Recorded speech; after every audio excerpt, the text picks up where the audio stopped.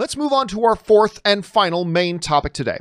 And our fourth and final main topic today gets submitted to us by Frank Skywalker, the lesser known Skywalker. Frank Skywalker writes, "Hey, John, just saw a report that confirms that the new Lord of the Rings series coming to Amazon will feature characters like Galadriel, Elrond, and Sauron. This is incredible news. Do you think they'll be able to get actors like Cate Blanchett and Hugo Weaving back? How big of a role do you think they'll play in the series? Big cameo? And how excited are you for the new show? Thanks." All right, thanks a lot for sending that in, man. And listen, my degree of excitement for this Lord of the Rings series, I honestly, it's for a new show. It's been a long time since I've been this excited for a new show. Like, I've been a little bit more excited for seasons 2 or seasons 3 of shows I already know I love. But as far as my excitement level for a new show, it's hard to come up with a bunch of names that I'm not as excited about as Lord of the Rings, especially when you go and you look at all the people they've got behind the scenes, including the concept designer from all the original films. You had for season 1, this dude, I'm forgetting his last name. It starts with an S, but this dude who's like a historical authority on all things Tolkien. And he was kind of like their supervisor for developing season 1 to make sure everything fit in the right place for season 1. Their writer's room for season 1 was absolutely incredible. You got J.A. Bayona coming in to direct the first couple of episodes.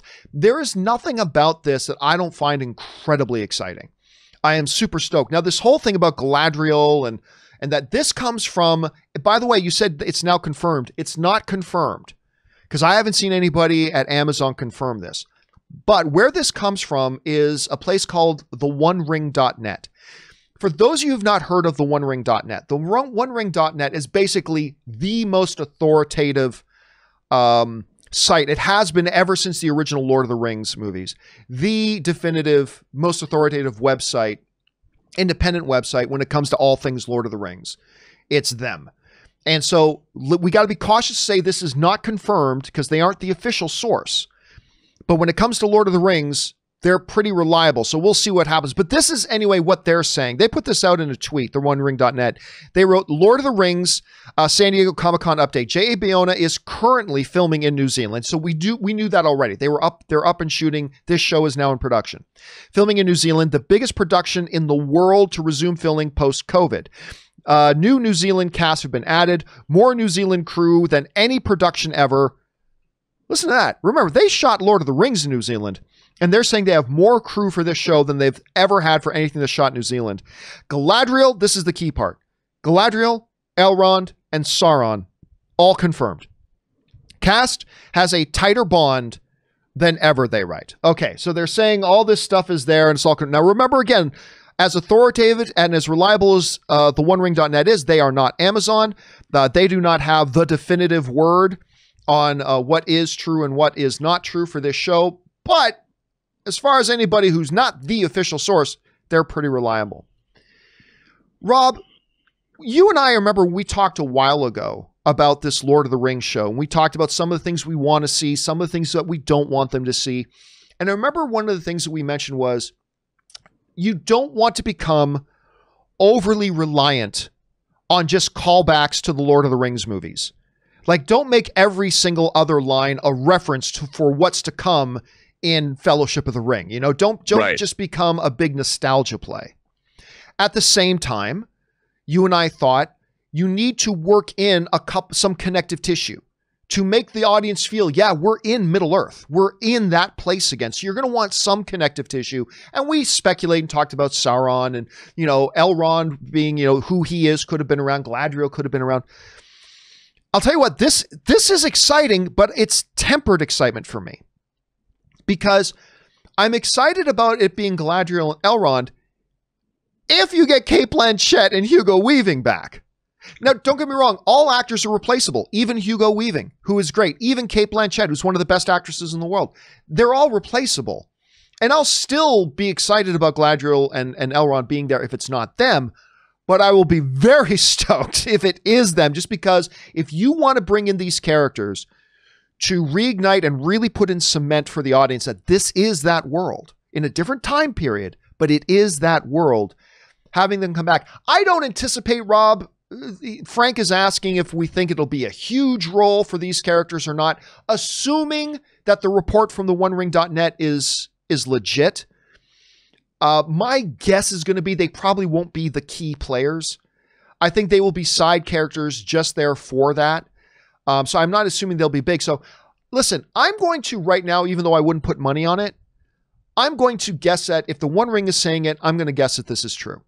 It might turn out that they're incorrect. They're not always 100% right on everything. So they could be incorrect. Keep that in mind. It's not official. I'm going to operate on the assumption for now, though, Rob, that this is correct. And being correct, I am excited that these characters are going to be there, even if they are in what I expect to be small parts. And being small parts, maybe that increases the chances that they can get Cate Blanchett to show up for a day or two, and film a couple of scenes, to get Hugo Weaving to just show up for a day or two, shoot a couple of scenes. I'd be very excited about that. Of course, it always comes down to, Rob, execution. Do they do it well? That's the big question. Rob, you hear about this. Couple questions. Do you think this is legit? And if so, do you think this is a good move on their part, or does it reek of just trying to make it feel more nostalgic? How do you see it? Well, no, because, I mean, as we know, Galadriel and Elrond were part of the Second Age. I mean, what's really interesting to me about this show is if you go back and you look into Tolkien's mythology about what happened during the Second Age, I mean, like, Sauron was a dude, was like in human form walking around. I mean, he was a character, and he had form, and we saw Elrond fighting in the War of the Ring that ended the Second Age. We saw that at the beginning of Fellowship of the Ring, and Galadriel, one of the elves that had one of the rings of power. So the idea that if you know your Tolkien mythology, they were around. And the Second Age, as a matter of fact, I recently watched a YouTube video that, I don't know who did it, but they broke down the Second Age of Middle-earth.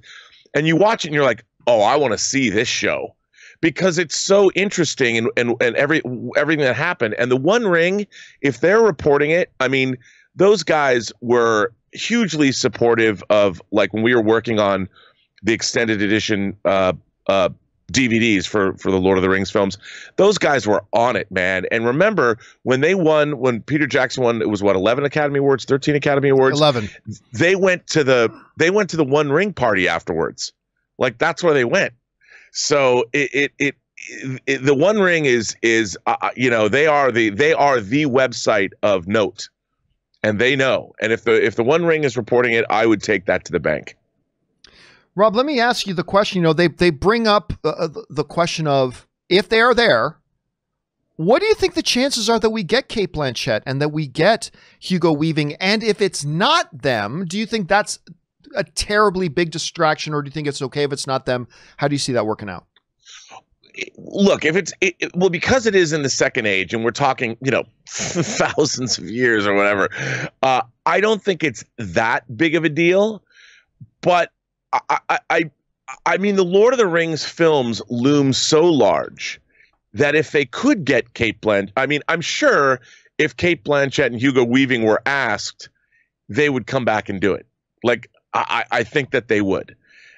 But on the other hand, it's been 20 years, and Hugo Weaving and Cate Blanchett, they're supposed to be younger, but I know there are elves that live a very long time, but I think they would come back. But maybe the producers don't want them because they want their own identity. But they're back in New Zealand. I mean, if you know what, those movies are they loom so large in the pop culture consciousness. Why wouldn't you if you could get them? Because wouldn't that be cool? Like oh, yeah. Everybody would love that. Yeah, and they're already they're already completely covered in makeup anyway.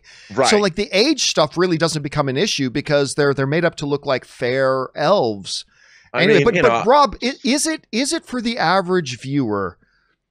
Do you think it'll be a significant put off for the average viewer if Lord Elrond comes on screen and it's not Hugo Weaving, or do you think we would just adjust to it pretty quick? I think we would adjust to it. I mean, I really do. I think we would adjust to it because they'll probably cast some great people. But if I was making the show, the first people I would call up, I'm like, hey, Kate, or Hugo Weaving, I have to hear you bring forth the ring, Frodo. You know, I mean, I need to hear your voice as Elrond. I mean, come on, dude. What's up? I mean, why not? Because, you know, we live in a world where we're getting so much cool stuff that it would just be cool if they came back and played those roles. And I think we now live in a world where the geek stuff that we're getting is just so cool. Like, despite the fact that Star Trek and Star Wars might not be as cool as we want them to be, but everything else that we're getting is really cool. So I would think the cool factor that somebody's going, yeah, wouldn't it be cool if we got them? Like, why not? Why? Let's just call them up. It's not like they wouldn't want to come and hang out in New Zealand for a while because everyone loved New Zealand. Yeah, and I'm with Liz. I think they will try to get them. But I also still think they will be small roles. So if it's not them, I think it's okay. I think it's totally fine if it's not them, if they have to get other actors. But the fact that it is small roles, I'm just guessing, that means less of a commitment, right? It means less of a commitment. Hey, Hugo, we don't need you for 3 months. We just come on down for a weekend, dude. Let us wine and dine you. We'll put up your family. We'll show them a great time, and we'll bring you over to set for like 2 days. Shoot a couple of scenes. Hugo Weaving, he's Australian, dude. It's a 3-hour plane flight. Just hop on over the pond. Question is, guys, what do you think about this? Do you like the idea of them bringing in characters like Galadriel, Elrond, Sauron? Do you think maybe that's a little too connective to the original stuff? Maybe you think it's just the perfect amount. Do you think they're going to get the original actors back? If they don't, do you think it's that big of a deal? Jump down into the comment section below and let us know your thoughts. All right, guys.